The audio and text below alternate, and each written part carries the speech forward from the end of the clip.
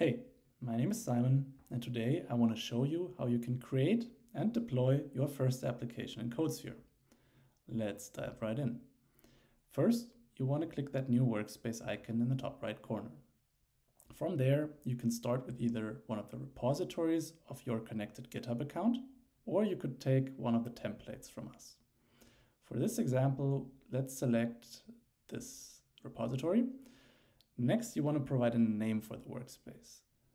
Then select the appropriate computing resources below and hit the Start Coding button. This will provision a new workspace in Codesphere. Once it's provisioned, on the left side you should see your files, and you can click any of them to make changes in our Cloud IDE. Since we just want to deploy this application as it is, let's head over to CI pipelines. There you can click Configure to configure steps for installing your dependencies. Let's run that right away. You could also define steps for running automated tests, and then you have a stage to run your application. Let's give it a second to install.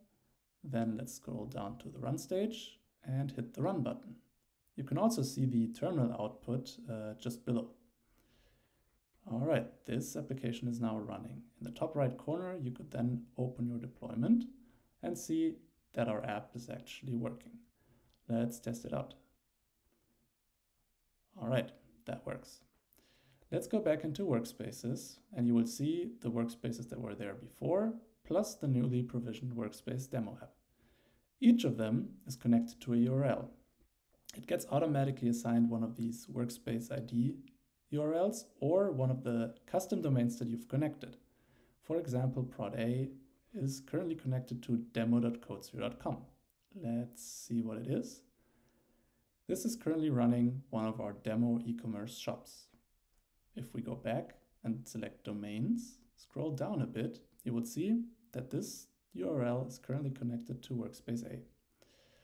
All right, if we click update, we could, however, select any of our other workspaces in this team. Let's click update. Prod B is a slightly modified version of this shop. Instead of the dark theme, it has a light theme. We could also go back to the Domains tab and select multiple workspaces to run behind the same domain.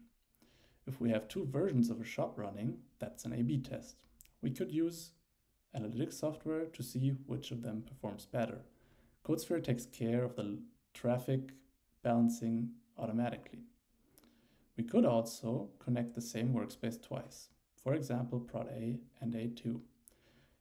What this does is basically divide the traffic between two servers, making your site a lot faster when there's lots of traffic. All right, let's go back into domains, and we can also use the same feature that we just used for something called staging, or as we like to call it, zero downtime deployments. In this staging workspace, we have another copy of our code where we would go in, apply updates first, verify that they run behind the internal URL, and then once our tests are complete, we can go to domains and simply swap the two workspaces.